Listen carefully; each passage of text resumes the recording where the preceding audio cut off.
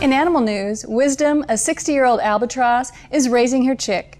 The happy mother was recently spotted with her fledgling at Midway Atoll, a wildlife refuge more than 2,090 kilometers, or 1,300 miles, northwest of Honolulu. The seabird was tagged in 1956 when she was at least 5 years of age. She is now the oldest wild bird in the banding program operated by the United States Geological Survey and the Canadian Wildlife Service. On average, albatrosses lay 1 egg per year and may take a vacation from parenting during some years. The vibrant bird is estimated to have raised at least 30 to 35 babies and flown more than 3.2 million kilometers to more than 4.8 million kilometers, or 2 to 3 million miles, during her long life. Our cheerful congratulations, Wisdom, on your latest beautiful baby. May you enjoy many more healthy and flourishing years in safety and happiness.